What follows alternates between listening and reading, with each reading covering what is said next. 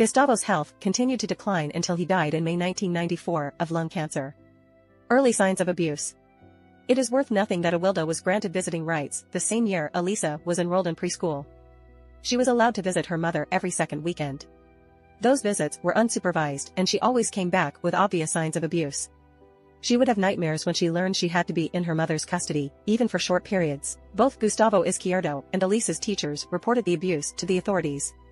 Elisa also disclosed the abuse to a social worker. In 1992, Gustavo applied to have Awilda Lopez's visitation rights terminated due to the abuse, but the court allowed visitation to continue under the condition that Awilda sold not harm her daughter physically. Awilda gains custody and abuses her daughter. After learning about Gustavo's death, the director of Elisa's school, Phyllis Bryce, contacted a family court judge to express her and the staff's grave concerns about Elisa's safety if her mother were to gain custody of her. Despite the concerns shown by those who truly loved Elisa, the court granted Awilda